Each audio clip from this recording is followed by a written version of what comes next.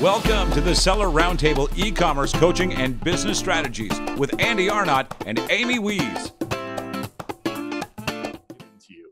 And I think Andy, that it comes down to a lot also knowing your avatar, as Kevin mentioned, because, you know, had Kevin not known his customer, those bully sticks in a nice cigar box and everything might not have worked.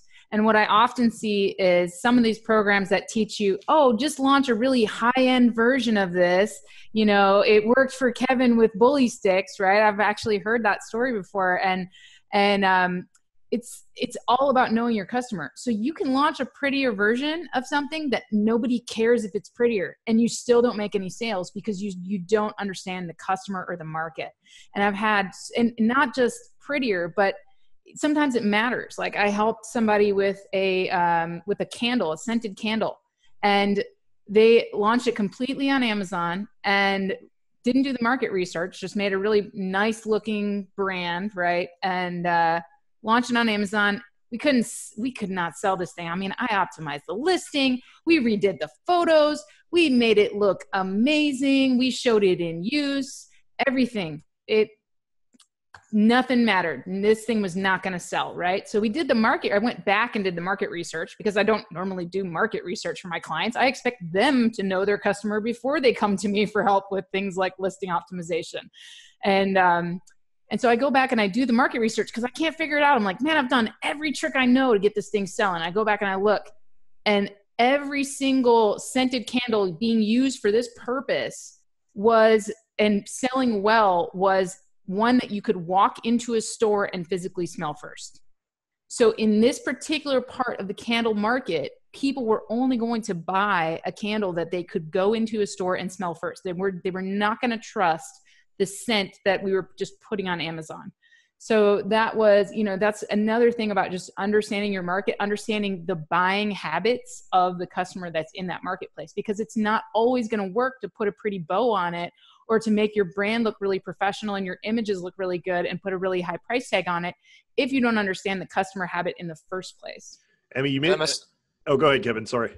Yeah, I mean that's a good point. I mean, all my bully sticks, you know, those were selling, and the biggest company out there in the bully stick market, big company out of Virginia, they saw me and they're like, there's just no way this guy is selling these bully sticks, 3 bully sticks for $55. That's just no way. I mean, they keep seeing me ranking. They're like, reverse engineer me. No, he's not doing all these launches or crazy stuff. So they reached out to me and said, hey, we want to do business with you.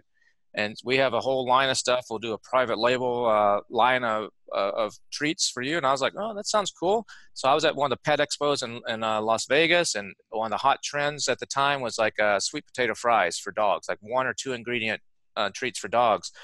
And so I made the mistake of using my intuition and my gut instead of using the data. And so I was like, okay, we'll launch these. And so we made these things. My first 7 reviews were 1 star. These things stunk. They didn't keep very well. I launched something else with this other company. Like we have pig ears, we have this, and you know all these things. I launched a few things with them, didn't do nearly as well. So I went back to what was working and what the data said and the differentiation, because there's no differentiation in the pig ears. I couldn't figure out a way. You know, those didn't make sense to put into a cigar box, you know, or whatever. So you have to be careful on that. And the other thing, like Amy says, is buyer intent. You can look at these keywords. You got to look at what's on page 1. If you just type in a keyword, you type in baby blanket, or that's might not the best example, but you type in you know, whatever the keywords, just use baby blanket, and up comes the first result, the page of results, you know, 16, 24, whatever the number is, and you hit the little button that says, show me the market, and it says, you know, this $3 million or whatever in baby blankets. You got to look through that. How many of those are actually baby blankets? What's the customer, when they're typing in that keyword, what are they really looking for? Like she said on the scented candle, what are they truly looking for? You got to scroll over those. And a lot of times, I mean, there's a perfect example like wine coolers. Someone types in wine coolers, there's all kinds of stuff that shows up, desktop wine coolers, wine racks, wine whatever on the first page. If your product is a wine rack, you're not competing against the wine coolers. You can't build that into your market and use that score like Andy said, that's just using the straight data that comes back without putting a human analytical touch to it. Our brains are a lot smarter than any of the software machines out there, or software tools. Even though some of them think they're AI, they're not yet. So you gotta be smart about things.